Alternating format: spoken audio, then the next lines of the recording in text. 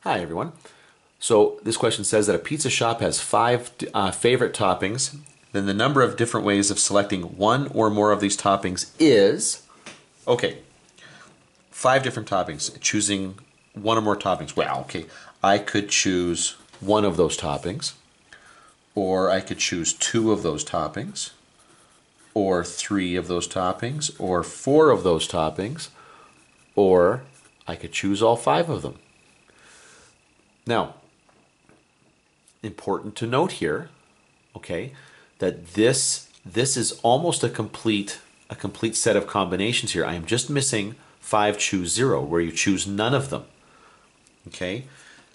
Now, that means that this is going to be the same as 2 to the 5th.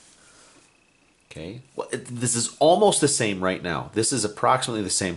I'm one term missing here. There's been a term that's been removed from here, and that is that 5 choose 0. So I'm going to just now subtract 5 choose 0 from 2 to the 5th. Okay, now 5 choose 0 is just 1.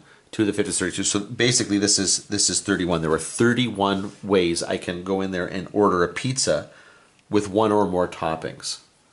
Okay, but you could either do it from scratch and do this whole thing here, or again, when you've got a whole run of combinations here, remember this rule over here. If you've got n choose 0 plus n choose 1 plus ...